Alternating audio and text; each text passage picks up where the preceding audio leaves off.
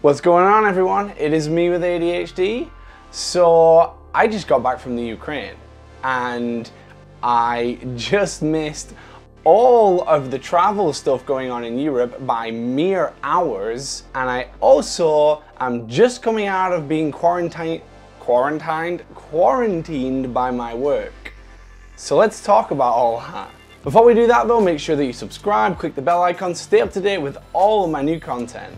So yeah, I just went to the Ukraine. It was an impromptu trip from work to follow some nursing students who were going to go work at a rehab facility for people with disabilities out there. The Ukraine, by the way, is so cool. The buildings in Kyiv when we arrived there were these like huge multi-story apartments everywhere. It was so huge. Everything just was like all these multi-story buildings. It was amazing. And the air was so cold. That really good cold, you know, when you breathe in and it's like so crisp and nice. It was so good. It just reminded me of how much I miss cold air. I know that sounds really weird, but I do. I miss the cold air. It's just so fresh. Like California's great and all, but nothing beats that feeling, I'm telling you.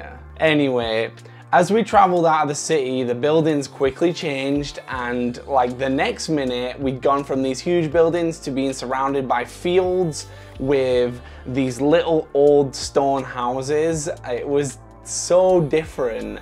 Our driver barely spoke any English, so we used a translator app for all of our speaking to them.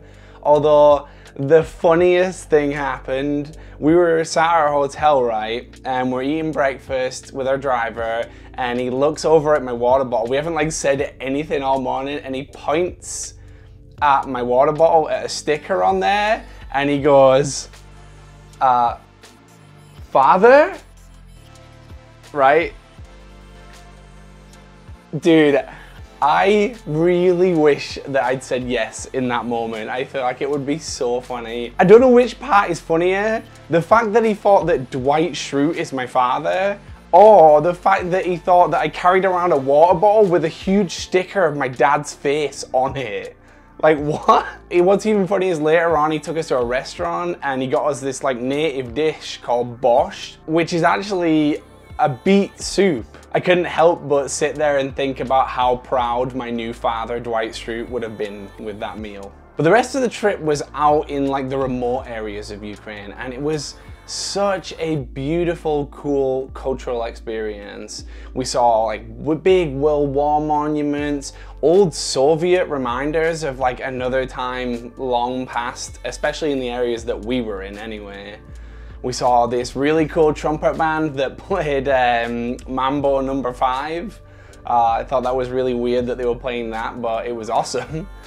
We also saw various different walks of life out there in the Ukraine, and it was powerful, and that's all I could say is it's powerful. I also met the most wonderful people out there, and I made some new friends that are friends for life, and I will not forget them in a hurry. So that's all about the trip. Now, we came back on our trip on the 11th. I think it was the 11th, yeah.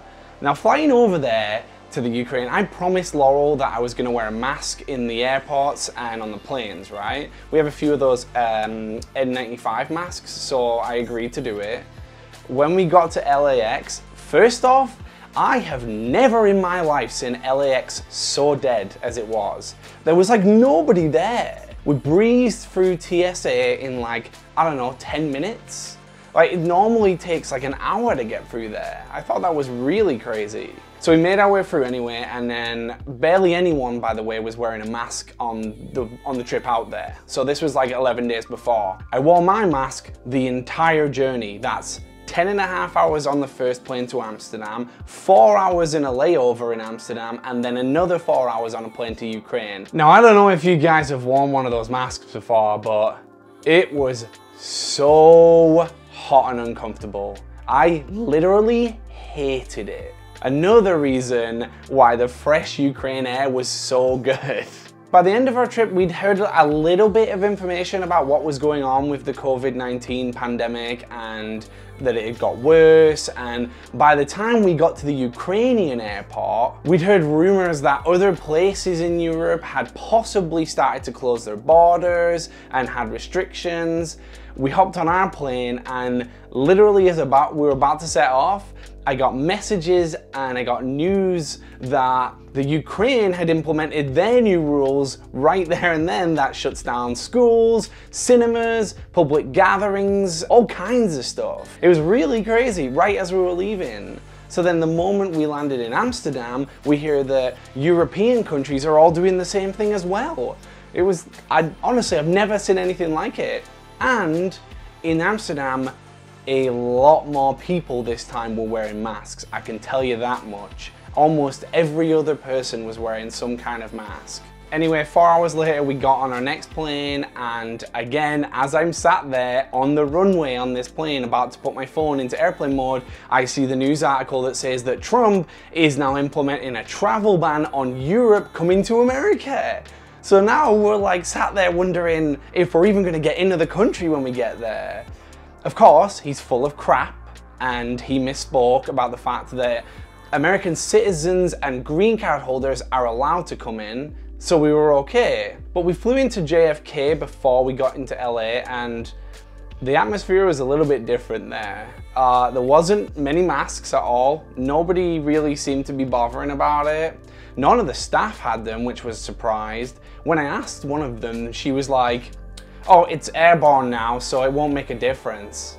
And I sat there literally and I couldn't help but think, like, well, first of all, it's not airborne. It's spread through respiratory droplets. That doesn't mean that it's airborne. And two, if it was airborne, wouldn't a mask help with that? Like, I just couldn't understand her logic. Anyway, we flew back to LA, and then the next morning my work informed me that I was quarantined for 5 working days. So right the way up until Thursday of this week. Crazy.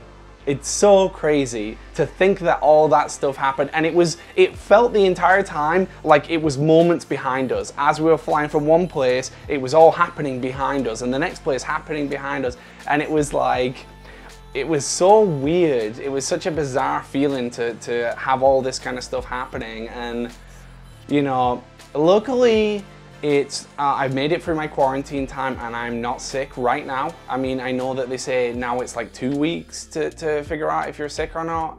It's been over a week and I feel pretty good. It's a week and a half now, I think, on Saturday. So yeah, and I don't have any symptoms. But what's crazy to me is about this whole COVID-19 thing, right, is the fact that they're saying, like, so all the health advisors, the CDC, WHO, anybody you talk to, even news outlets, everyone, they're all saying self-quarantine. That's what you need to do. You need to give people space, you know, 6 feet away from them, and, you know, like, just keep away from people, right? And even though that's the advice that they're giving, just look at this from Costco where I live.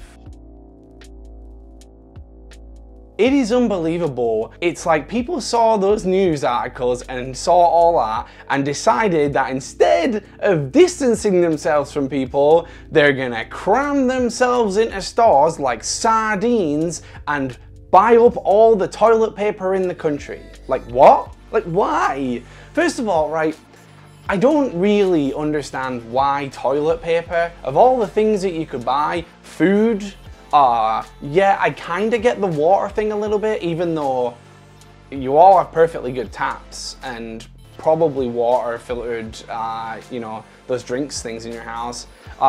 You know, we have a fridge one on the door of our fridge, so I don't understand why people are like panic buying all the water as if they're gonna shut the water off to the country.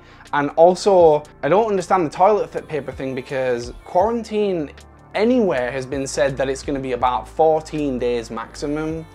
If you need like 30 rolls of toilet paper to last you 14 days, maybe you should be seeing a doctor, because there's something wrong with your bowels. Like for real.